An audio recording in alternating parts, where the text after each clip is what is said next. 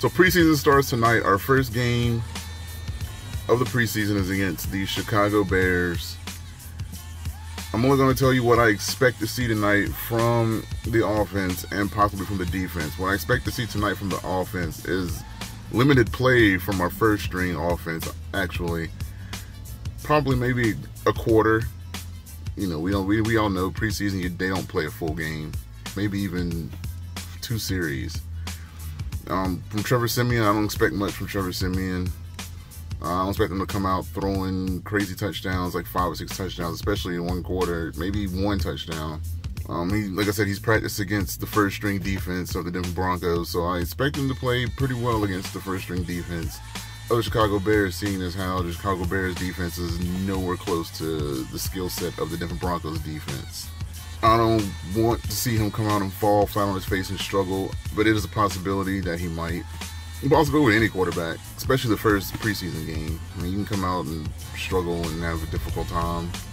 It takes you a while, maybe a couple games to get back into the swing of things. But with the improved offensive line, I do hope to see that he has more time in the pocket now, and the better run and the running game with C.J. Anderson being back and picking up Jamal Charles and Stephen Ridley, and I hope to see the rookie that I've heard so much about. That's been great in training camp and practices this year. Hope to see him come out there and actually show Broncos fans that he can be a great running back eventually down the road somewhere. From the second string, I expect to see great play from Paxton Lynch.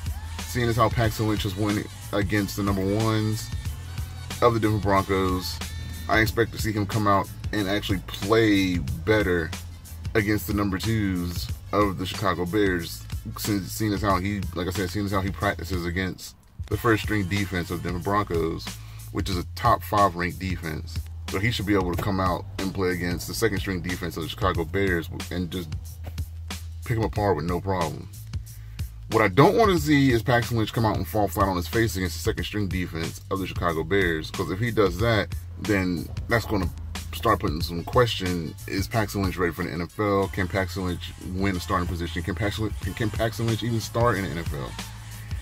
If he can't come out and at least put up some points, not field goals, I'm talking about touchdowns against the Chicago Bears or the second string defense. So most of my focus, it's going to be tonight, is going to be on Paxton Lynch and his performance and see how he does against the second string defense of the Chicago Bears.